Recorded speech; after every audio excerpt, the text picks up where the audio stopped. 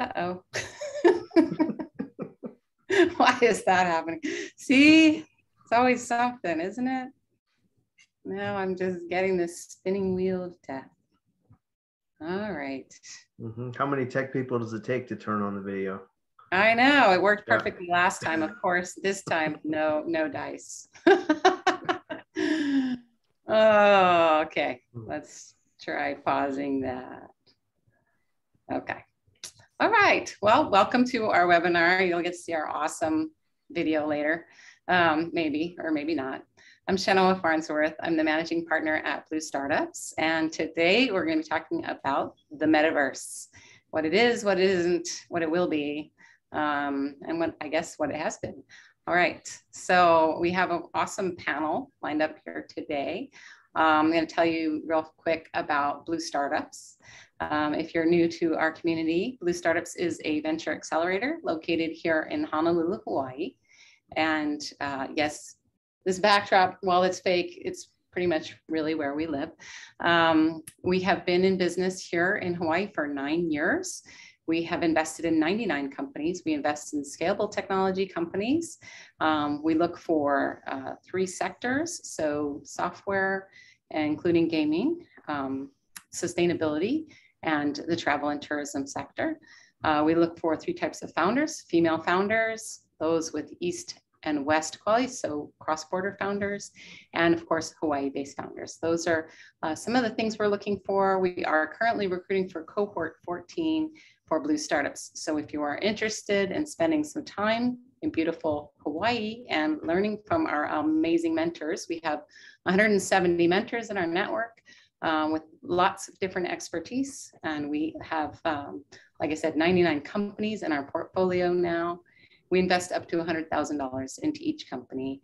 Our applications are currently open at bluestartups.com.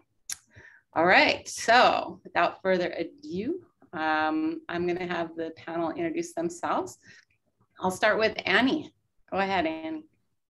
Thank you. Hi, everyone. I am Annie. I am currently the host of the Hello Metaverse podcast.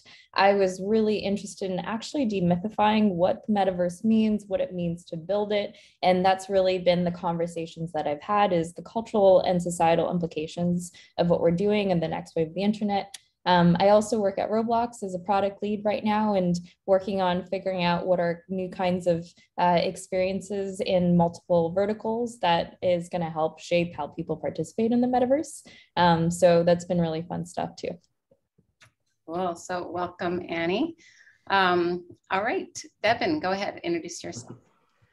Hi, everybody. My name is Devin Ehrig. I'm a mentor at Blue Startups. I'm originally from Hawaii, and in relation to the metaverse, I grew up with one foot in Hollywood and with the other foot in the video game VR development business pretty much throughout my entire career.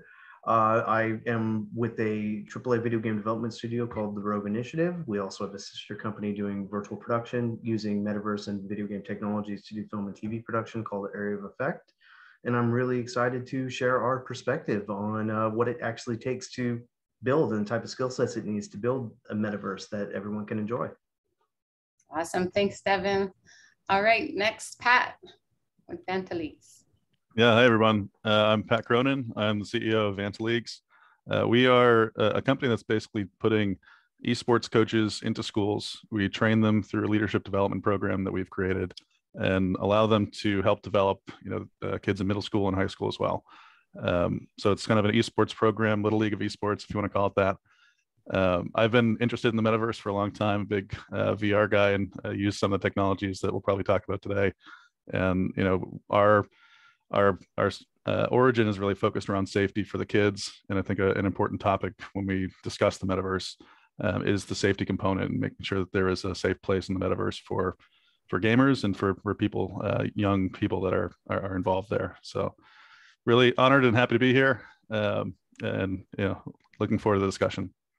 Awesome. And Pat forgot to mention he's a Blue Startups alumni. That's right. Yes.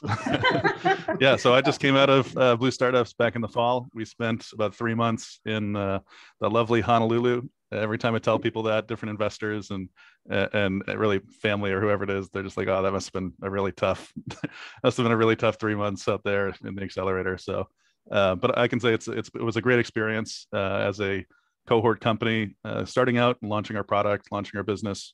And the list of mentors was incredibly helpful.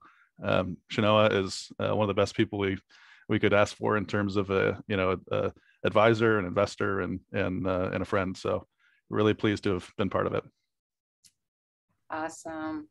Okay, I see Patrick Lee is listening. Hi, Patrick Lee. Good friend of Blue Startups as well.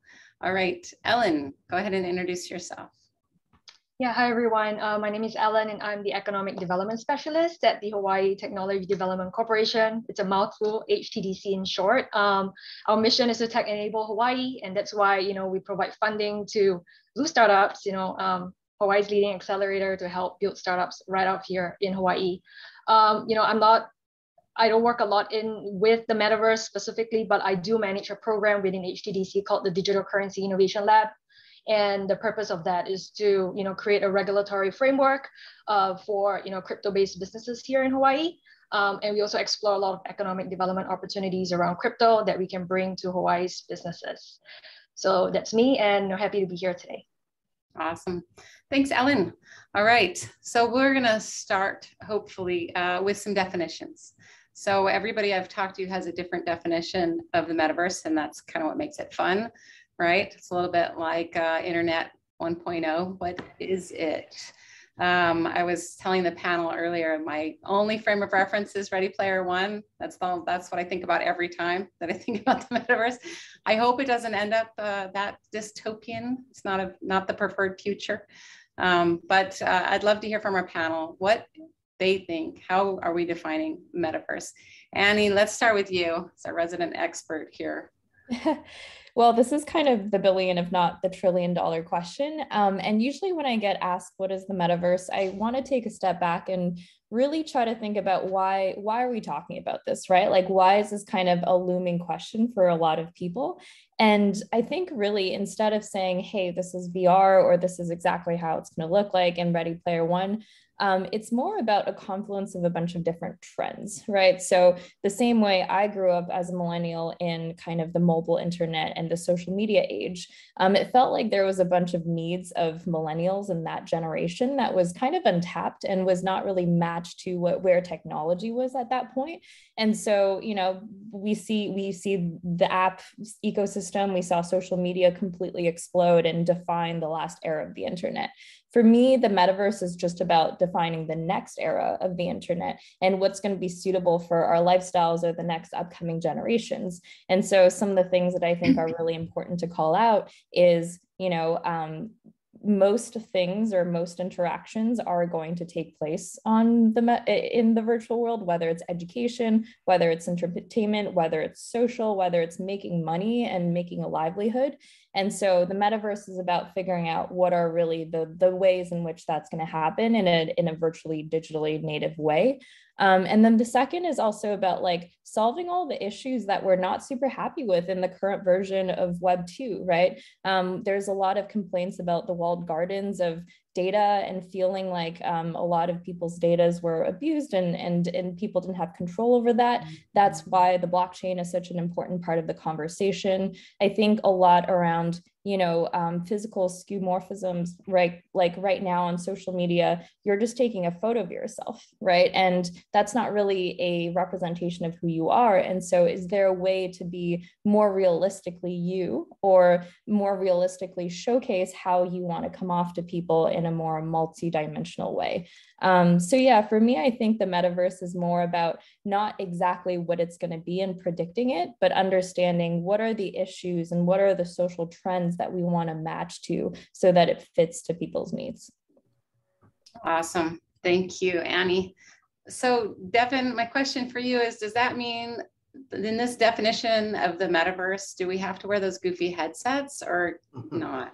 You've been in VR for a long time. So yeah, I think I certainly understand where Annie's coming from with that definition. And I think it is a point of a large scale point of debate actually in different developer communities, as well as far as trying to understand what a framework can come to define, not so much what is a metaverse, and I say a metaverse very specifically instead of the metaverse, because we're really talking about this distinction between what is the next generation of the internet. When people talk about a buzzword called Web3, well, what does that actually mean?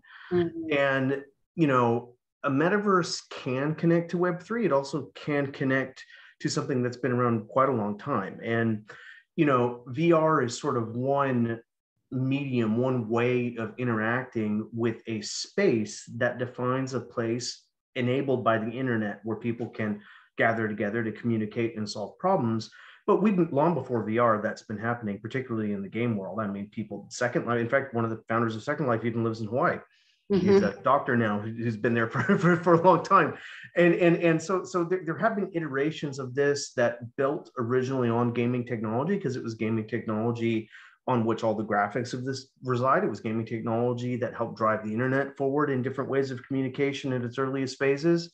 And so there's the element of this medium, this room, this digital space in which we interact, and how that has been iterating and evolving, together with the element of, well, what will the internet become in its next generation? And what are some of these challenges, as Annie alluded to, that Web 2 has presented itself?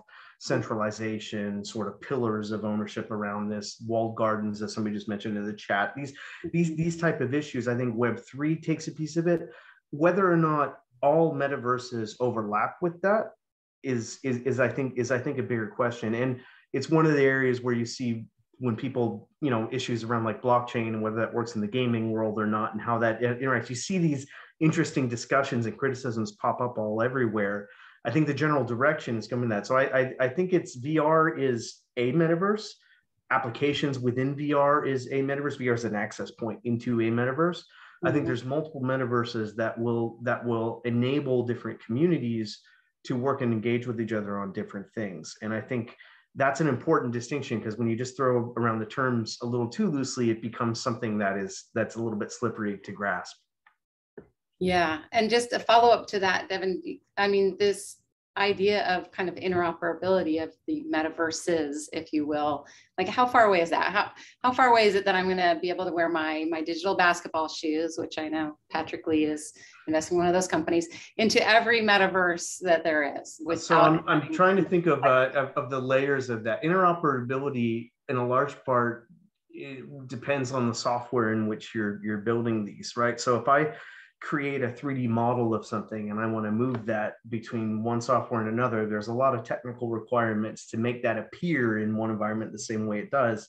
There's two layers of questions. How far are we from technically creating bridges that let that automatically happen? We have that. That's there. Do people want to implement it in their project is a question. Is there a reason for them to? But there's a lot of solutions out there that let people, in the film world, we've started doing this already. We can put a director, a producer, and a cinematographer in a virtual world together and have an artist join into them from 5 different locations and be manipulating stuff. And we do this all the time now. So it's something we can do. The bigger question is, well, why? If I'm playing a Elven Rings, like, why would I want to jump into StarCraft, right? Like how do those two things connect? And I think that's at the phase now where the technology is at a point where we can do these things. And we're slowly fleshing out why certain things connect with each other. Is it community driven or story driven? Is it, is it a financial thing connecting to blockchain or to iterations on NFT markets where we see, or is it something around sort of the backgrounds of people? So it's a very interesting question you put out there. And I don't think we actually have 100% the answer yet. Mm-hmm, mm-hmm. Well, as Annie was talking about bringing your whole self, I'm thinking about avatars. Of course, that's what it makes me think of, the avatar. And my avatar is going to be dressed a certain way, and I want my avatar to look and, present itself in the same way in multiple of these metaverses. So I'm sure smart people are figuring that out right now. But one of my favorite discussions in the NFT world these days is people arguing about whether or not these can be valuable in games. I mean, well, people have been buying skins in games for 10 years. I go, we already know that's valuable. The question is, why do I want one skin from one game to go to another game? What's the point of that? And how does that connect with each other? So it's all these layers fit together like that and make it so interesting. It was a fashion, Devin, fashion. Yeah. Right. Obviously my area of expertise. Yeah. Pat, what's your definition of the metaverse? Yeah, I think there's a critical component too. We throw a lot of words out there. Web 3, Web 2, Metaverse, and a lot of these can sound interchangeable. And so I think just for the audience's sake, when we talk about Web 1, you have the classic internet where you have browsers, web pages, et cetera. Web 2 is really where you have user-generated internet, right? This is apps that came out in 2005, 2010 timeframe. And this Web 3 can typically get confused with the metaverse, right? Where you have Web 3, which is more of a decentralized internet. You've got DAOs and you've got NFTs that are supporting this in the blockchain, as opposed to the metaverse, which I see as more of an immersive experience. It's not necessarily a technology. It's not necessarily the Web 3, but it's an immersive experience. It's a unique universe that you can enter and be fully immersed and fully replicate, the reality that you're in right now is a typical society. And so there's an economic layer to that. There's a rule-based layer with safety involved. And then you have this very immersive experience, which, if you talk to a World of Warcraft player, they'll tell you that that's part of the metaverse. You talk to a RuneScape. I remember in middle school, I used to play RuneScape, and we'd be alt tabbing between what we were supposed to do in the computer lab and in the game, when the teacher's coming by. But there were people at 10 years old, they had a RuneScape girlfriend. They were trading for gear and materials in the game. I remember one of my friends from West Point was a big WoW player, and when he got in the army, he wasn't able to play as much anymore, and so he sold his account for about $15,000 to just swap the passwords on a marketplace. And so this concept of a metaverse has existed for a long time. It's really just the technologies that are changing that are kind of enabling more conversations and changing people's perception of what this looks like to more of a Snow Crash type or a Ready Player One type environment, which is all virtual, which I think is part of it. You really bring up such a good point. It brings to mind that Van Gogh experience that's been traveling around the world right now, if everybody's seen that, right? And and I'll give you an example. I think one of the next iterations of metaverses is going to be the online to offline. How are we connecting the experience in an immersive, online-enabled metaverse, quote-unquote, experience to something that is also in the real world, and how are we interacting between that? I think that's a huge layer that is now starting to be explored. If we took the Van Gogh exhibit, the digital mapping of that exhibit that got outputted to projectors that you then go walk through and buy a ticket for, well, that we'd call an immersive art experience, and that's that. But if I then translated that same digital map, exactly the same, nothing different, and put that into a virtual room with Van Gogh projections on the wall and invited people to come in and talk about Van Gogh or other artists virtually, either through a desktop or a VR headset, now all of a sudden I'm calling it my art metaverse.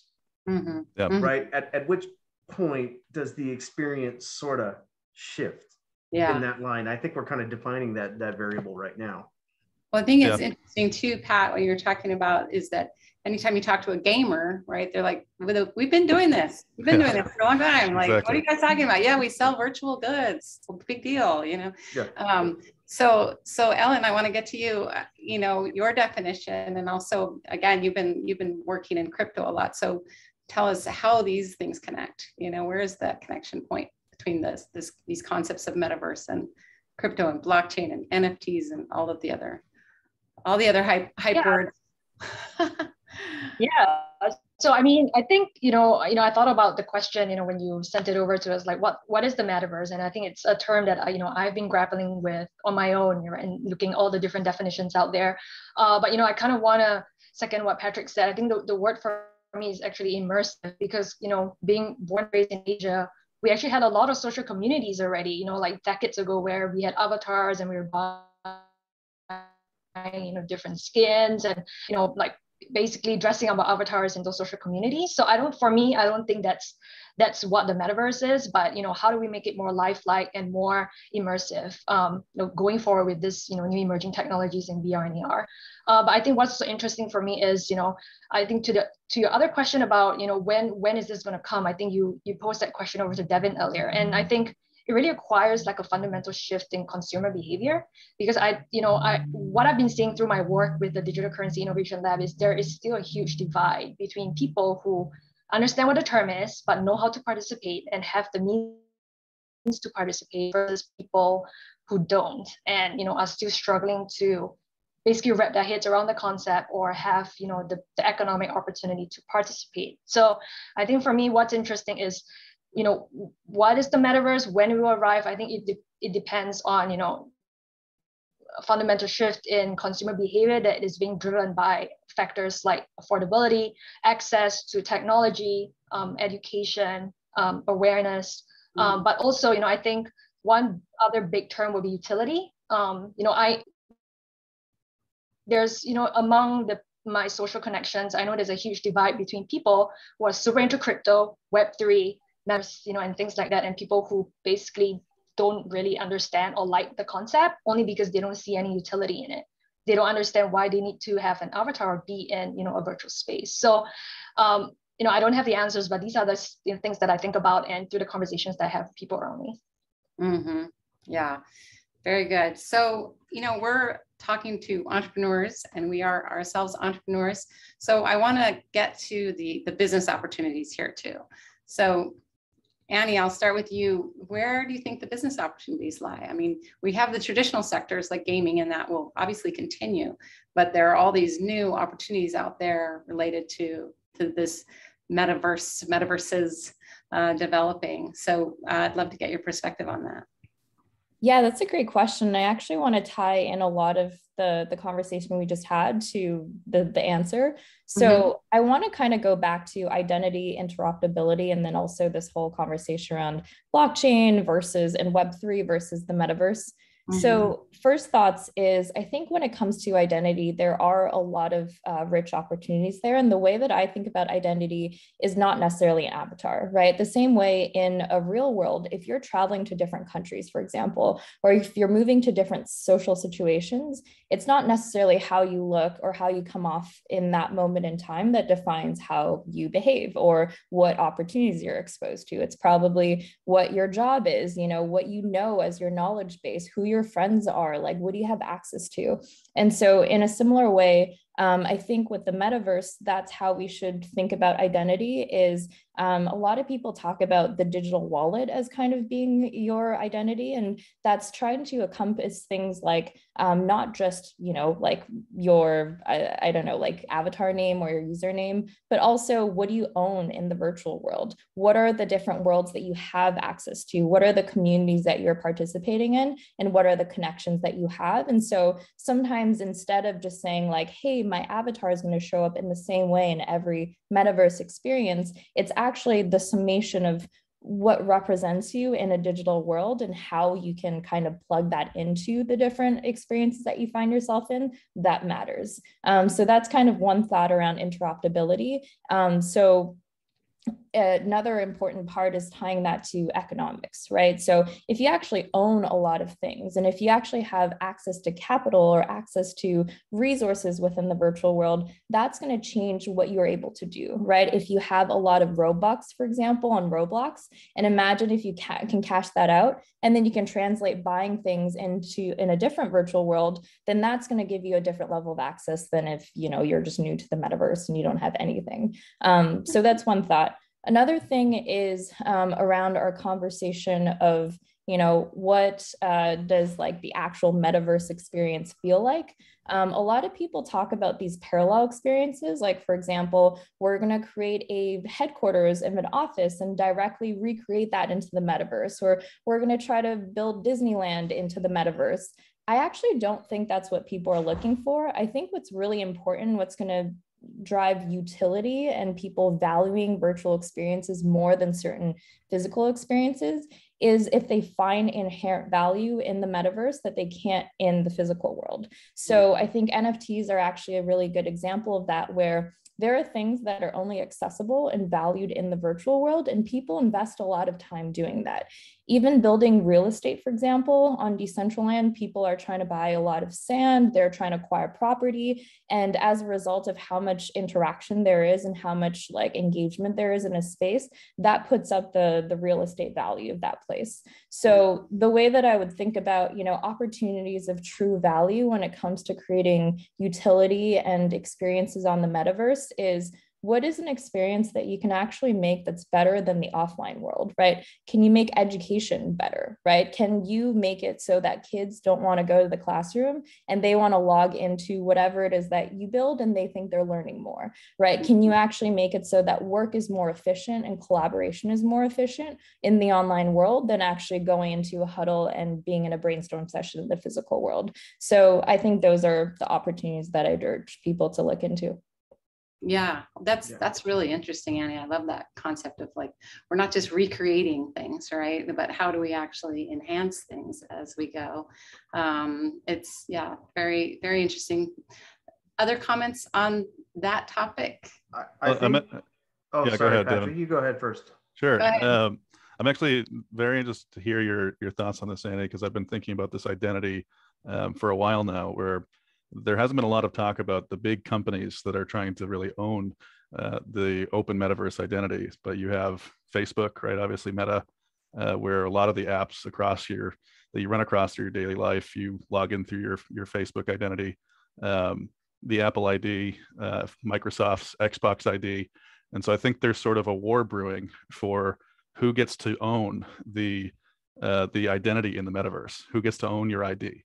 And you look at the Microsoft acquisition of Activision, for example, right? It's a known secret that gaming is what's going to lead into the metaverse, right? And that's what's really driving this forward on a lot of fronts.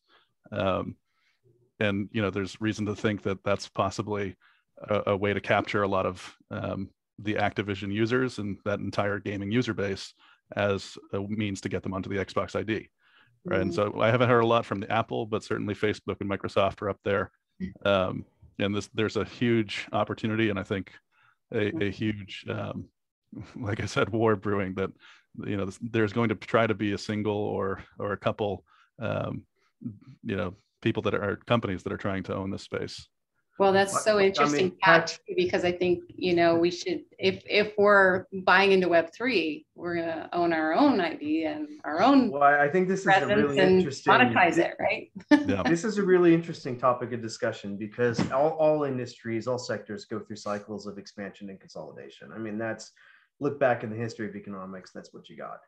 So it becomes something that is a little bit different. I kind of see it in two parallel phases. One, as with everything, it's what drives the participation, what drives the creation of a community, which ultimately at the end of the day is some form of content. Now, whether that means something like games, TVs, or movies, or whether it's something broader, expanding the definition of content to include things like what is an educational program, or what can that cover some of the topics that Annie brought in. At the end of the day, people are going to want to be doing something in this space, whether that's whatever type of virtual space or physical space that ends up being or interacting. So I think that's driving some of the high valuations we're seeing for content companies in the market right now. We're seeing these massive bubbles that some of them make logical sense, and some of them you're just like, why are you dropping $500 million into this? Like, there's nobody in the right mind. Really? And you see this bubbling kind of up in the content world because the recognition that it's hard to make content and it's hard to make things that drive people there is a real one that's coming forward. But I think that is part and parcel to this larger conflict that Patrick's sort of highlighted here, which is this consolidation that we're now starting to recognize has already happened, because the decisions we see playing out in the market of VCs, executing on the acquisitions of what they bought and larger companies consolidating, those decisions were made 2 years ago, right? And started in that process. And now we see them hit the market and talk. So what we're really seeing is the consolidation of what was already kind of decided who's going to make that play. And and that ultimately boils down to a tech stack. And right now, the means by which we all connect to each other is a tech stack that is server farm driven in one way or another. In cryptocurrency markets, for a long time with proof of work standards, that was driven by who could own the most processors. Now that's shifted to a more economic base. We're yet to see kind of who's going to win that battle or the way that goes. We're still fighting on it. But in the end, who owns the server farms? Well, ultimately, that boils back to a few groups of people. If the ideals of Web3, as they are espoused, which form part of the metaverse and this idea we could break, they are going to be met, is there a way to break away from consolidated backbone server farms? And that's a big question right now. There are groups that are doing that. we all know about file token and some of these ones. I'm advising a group right now that's looking at that called Crust, which is going international and trying to do that. But the question is, can that really be an effective means, right? We all know Silicon Valley, the TV show, and that famous time when Guilfoyle saves the company by changing the internet to put all of their data stored throughout a mesh network of fridges right across the world. These systems do exist also. Can they replace? Are they fast enough, big enough, strong enough, robust enough to replace the speed of the internet that we've built around this infrastructure? Is a big question right now. And if they are, will they end up being consolidated as well, right? If you're going to take that gamble, are you just going to get bought out? So I think there's the infrastructure question about whether those ideals we talk about Web3 is supposed to achieve can really be achieved, or if it just becomes a component of a new iteration of Web2 is a huge debate going on right now. And I think on top of that, what drives, you talk about business opportunities in the metaverse. Well, if you're not in the core tech trying to fight that battle, the next bet is, why are people going to come? And who's going to make a better game in the end, right? I won't bring up Roblox because Annie, you're there, and I don't want to get into discussions about what you guys might be doing or not. Let's take Decentraland. Who's going to be, who's going to build the better fun experience to go spend your sand in Decentraland? Is it going to be a game dev, or is it going to be a Hollywood guy who learns the tech? We don't really know, because right now we only have a couple of platforms that are really into this. But as that expands and changes, how are storytellers really going to get involved? I think there's a huge business opportunity in that. I want to bring Ellen into the conversation, because so much of this, in my mind anyway, relates back to the decentralization issues, cryptocurrencies, blockchain. Those were, I think, very promising in terms of how we address some of this, the issue of central control of some of this backbone. But so far, it's not more efficient, as we know, perhaps less efficient. So, Ellen, your comments on that. Yeah, I think, I can just talk to what I've seen in terms of some of the projects that we ran within the Digital Currency Innovation Lab itself. I think in terms of business opportunities, there are a lot of businesses that still don't understand. I would say traditional businesses that don't understand what the metaverse is and what opportunities, they have by going into the metaverse. So I think, a lot of them have reached out in terms of, asking for consultative services, which we try to pair them with, other companies that can help bring them into Web3 or help them, develop their presence within the metaverse. So those are traditional businesses. They were seen from, simple things like, how do I accept crypto as part of my e-commerce, store operations, to I'm an artist and I want to create an NFT. Like, where do I start? I'm a nonprofit and I'm trying to raise, funds, crypto, right, for fundraising. How do I approach this? What are some of the tax and compliance issues that I have to deal with? So I think there's a lot of, business opportunities. We're talking about it in terms of, adjacent to the metaverse, helping all these, companies that might be left behind or entities that might be left behind into this new world. And of course, I think what we've been seeing and a lot of conversations that we've been having as well would be branding and advertising, within the metaverse itself. That, for instance, we have one of the large manufacturers here in Hawaii. They want to go into the metaverse, but they're saying, I don't want to build out everything myself. Is there a way where we can partner with someone who helps us to brand and position ourselves in Decentraland, for example? So how do we go about that? So I think, beyond just the world of gaming, which, I'm not, super into, I know that, there are all these ancillary services that traditional businesses need to help them navigate this space. That makes sense. Mm-hmm. Yeah.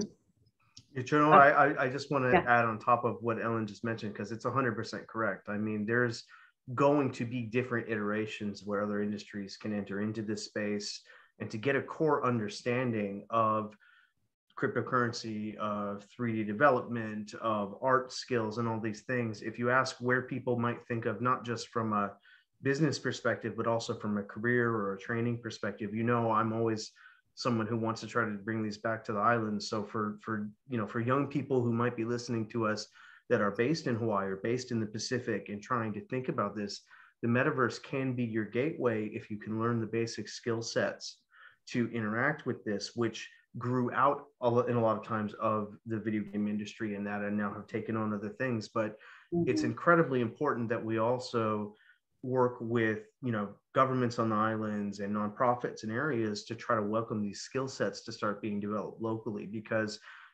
people who want to create these stories, who want to create these opportunities to bring in local companies, that doesn't just have to come from off the islands there. We actually could get entrepreneurs on the islands building this if we can get the skill sets locally there, and the talent is there.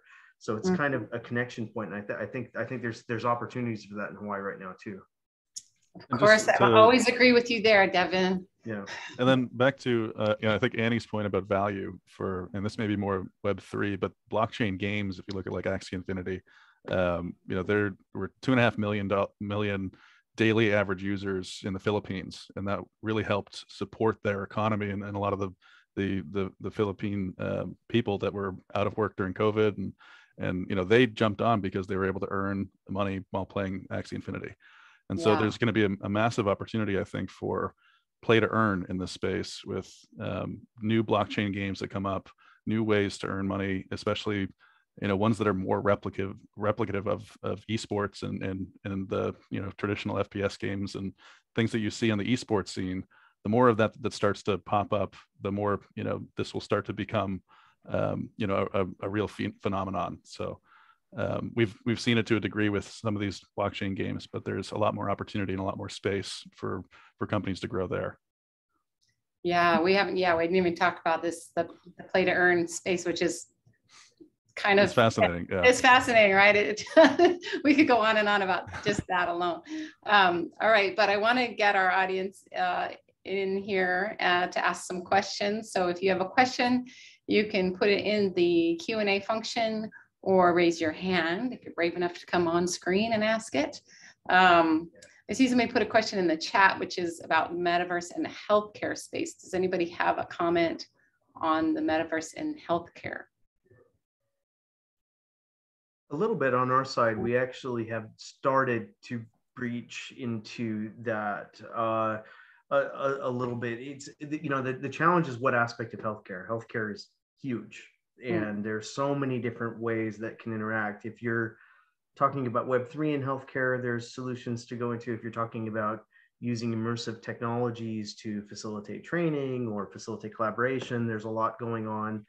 I think in healthcare, we have one unique aspect of the industry that's different than other industries we talk about, is the immediacy of someone's life on the line in many scenarios with healthcare. And I think there's always a lot of caution before we see too big of an adoption of a new technology that it has been proved out. And even these solutions in different parts of the healthcare sector that we do see coming in, they're very, very careful in proving out kind of what's there before that ever gets adopted clinically, for example. So there is a lot of space. I'd be happy to jump in and really talk about it, but I don't want to dominate the whole discussion here. But there are elements of what we've talked about today that are popping into healthcare all over. Anyone else seen a healthcare kind of application in the metaverse that's interesting? Yeah, I can chime in here. I definitely think that probably from the educational and the training aspects, that's going to be a really powerful one, right? There's no better way to learn about how to be a practitioner or, some of the specifics other than a very applied immersive environment. So I know that there are a lot of developments in that realm, and this is actually a realm where VR is really, really good, right? Like the level of fidelity that VR is able to provide, especially for something that's very highly specific or detailed, really important.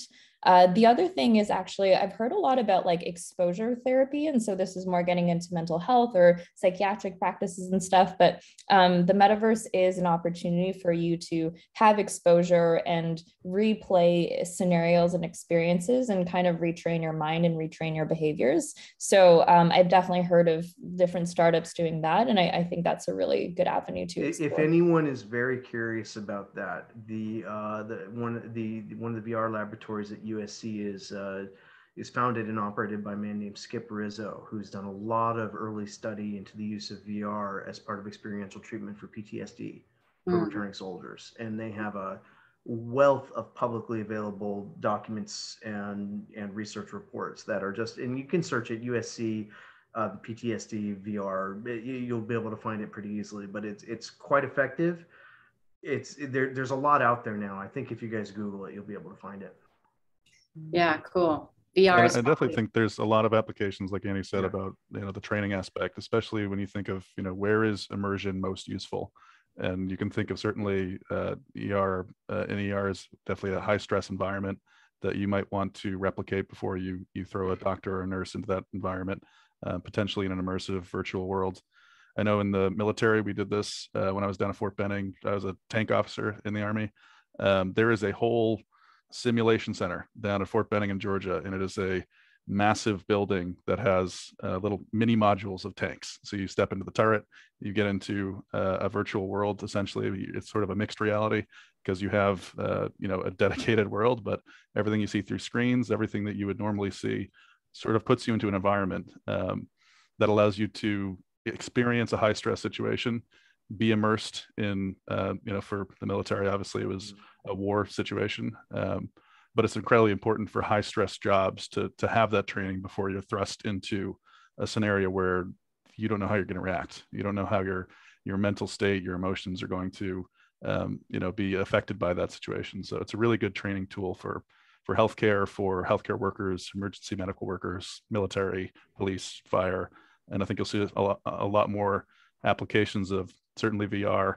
They've kind of started world. gravitating away from VR in a lot of the high stress testing, and what they've gone into now is a lot of hyper realistic projection systems. Now, what we've seen happen because of issues, what we joked about just before, of the clunkiness of the VR headsets. The headsets, I can't do it. Well, for example, in surgical, the Quest 2 is pretty good. Quest 2 is pretty good.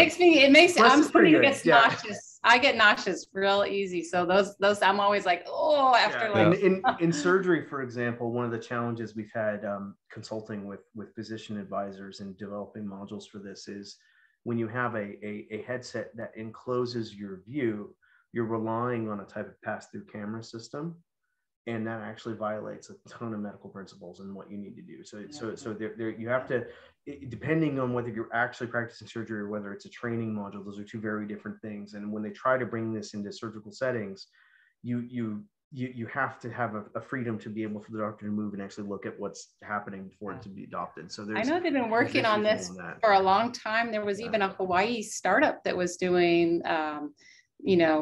surgical training for in the 3D rendering. I don't know what actually happened to that startup. I think they probably were a little too early on this, but I mean, I know that we'll get there from here, but it's as somebody mentioned in the beginning, medical industry is particularly slow to adopt new things. So we'll probably be last in the line of folks that are adopting this. So again, if you have a question for our panel, put it in the Q&A or raise your hand. Oh, this is a long question. Educational content,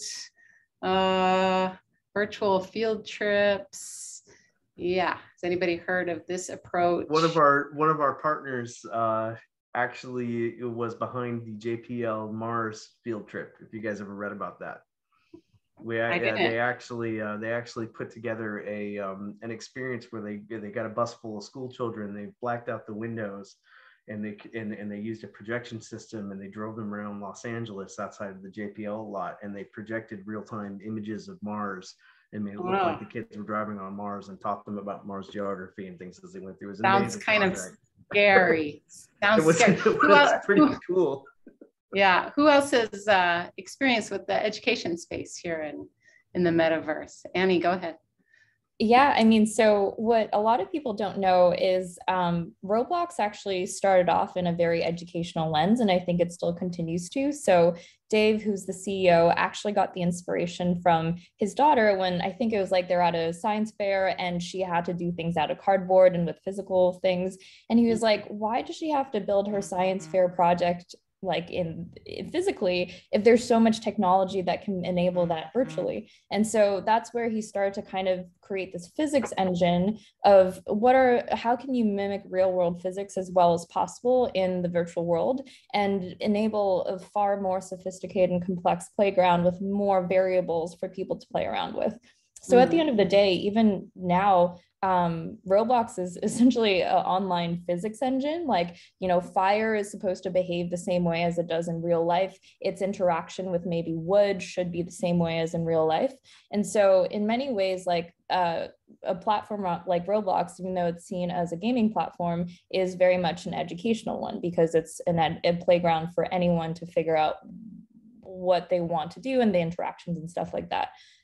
So I think from an educational perspective, like I see a lot of that getting pushed too, where there's a lot of platforms where instead of like trying to have prescriptive educational content, it actually tries to build creation tools for kids or people of the like learning demographic to recreate content that they think is meaningful for other people, whether it's immersive, whether it's gameplay, whether it's, you know, like some like a world building idea, or if it's just kind of more straightforward and it's kind of like a tutorial based thing. So within education, I think there's a lot of room for changing like the fundamental building blocks and the fundamental tools that people can use, even educators can use to come up with their curriculum or their educational methods, and then kind of shifting how learning is done in the future. Yeah, I think collaboration is a good point to put on top of that. Roblox is a great platform for it. We're looking at a film school education platform right now that we've put around, and this idea of not so much the graphical interface of the metaverse, but the back end, you know, sort of collaboration component to what a metaverse allows you to do. Imagine a situation where if I'm sitting in Hawaii and I have a film school partner who's also taking an online film school class sitting in London, and I want to make it like I'm filming a scene where I'm in an office building in London, I go have him go shoot some B-roll outside of his window, and then he's able to upload it to the platform.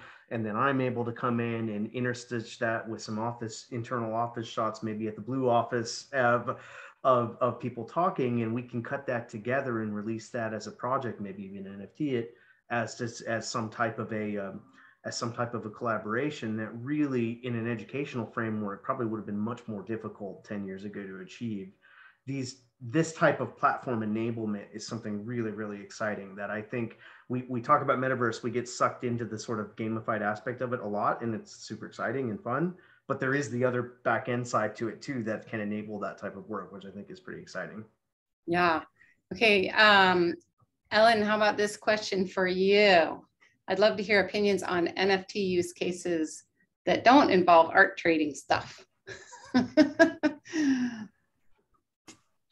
Yeah, unfortunately, most of the projects that I've done are with artists. So, you know, the focus is really about art and, you know, using art as a means for fundraising and so on. But that being said, I have talked to, you know, different nonprofits that are looking into the NFT space with regards to, you know, I mean, of course, the digital contracts in regards to fundraising as well as, you know, building up, I would say like a, you know, funders base by giving them exclusive access to, you know, what the nonprofits can offer, from, you know, voting on the board to some of the initiatives that they're rolling out in terms of engagement, for example, like beach cleanup projects and things, and special, like, you know, events that, you know, the nonprofits would invite these people to. So I think, you know, beyond the whole idea of art, I think there's this whole idea of access and exclusivity that's tied to NFTs that, you know, not necessarily has to be for an artist, but could be for different organizations, from nonprofits to even large corporations, if that makes sense. And I think carbon emissions is another one. I've heard of it. I don't really know the details on that, but I think that's something that some organizations and nonprofits here in Hawaii are really interested in, basically using smart contracts as a way to track carbon emissions and, you know, whatever activities you do to reduce carbon emissions, and then they offer incentives on that and so on. So happy to give you more information if I can find that out, if you want to know more, but that's another use case that I've heard for NFTs or for tokens specifically beyond art. Another kind of related question here is about the use case for buying digital real estate. So I'd love to have you guys chime in on this issue of digital real estate. Is it just for, you know, the speculators out there? What's the use case for businesses? You know, should we all be buying virtual real estate? Who has an opinion about that? I mean, I don't own any virtual real estate, but Yeah. I do think there is utility in speculation itself. You know, if you look at just Bitcoin and cryptocurrency, the market fluctuates, and the market tells you how much value is inherent to your coin, and it's no different for digital real estate. So even though there may not be a particular value that you see, just the fact that it is increasing in value is, I think, worth looking at and investigating. Is it, or does that make it a Ponzi scheme, Pat? I think we have to ask the question. I'm gonna Well, be very careful. There's one use case that I think is really interesting, right? I think I saw something in the news that somebody bought the house next to Snoop Dogg, right? Right. Well, I have a friend who and keeps like that's still cool. Like that's not a Ponzi scheme. I'd love to be in a virtual world next to Snoop Dogg. I have a friend who keeps trying to sell me a house in his neighborhood. I'm like, this is. So I think it's a mix. I think it's a mix. Buy the house for sale. I'll interject here. I'm going to be very careful in the way that I phrase this, because I don't think this is the end of the way that we're going to see digital real estate be qualified and quantified. I think whenever you have a new market, you get an explosion of new kind of ideas, and stuff gets trendy and things happen.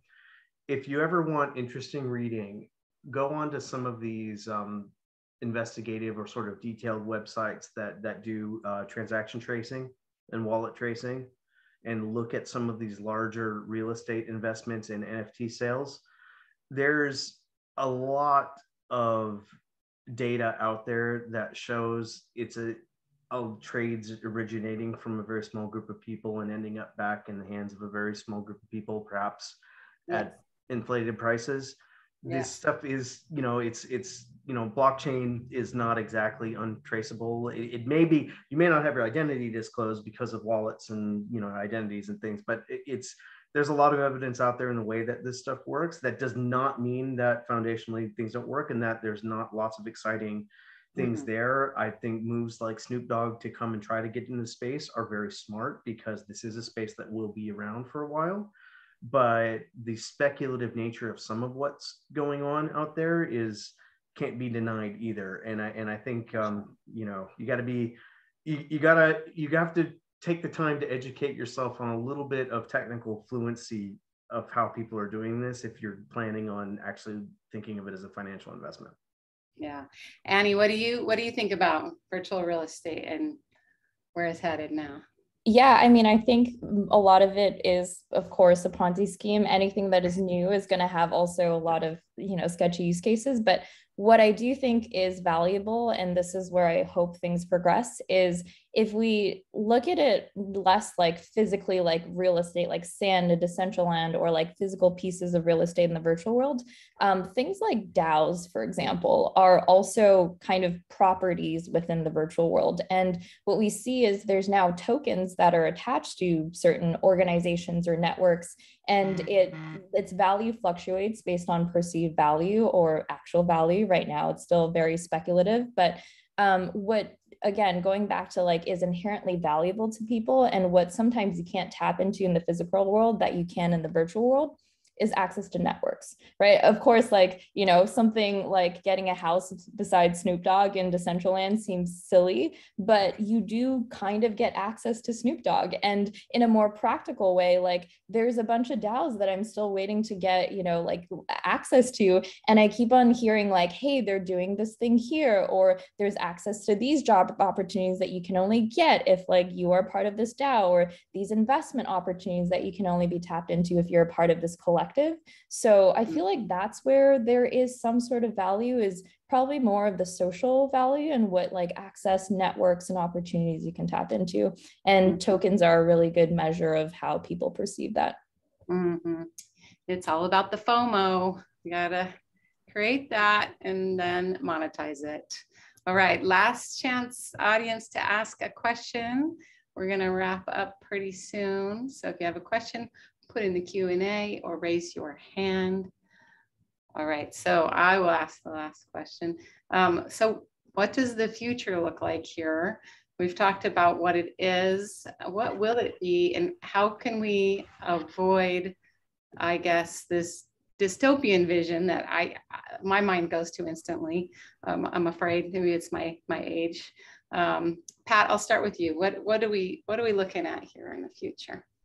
Yeah, I mean, I'll start with how do you avoid the dystopian vision. And this goes back to my comment about the likely war that's going to rage over identification.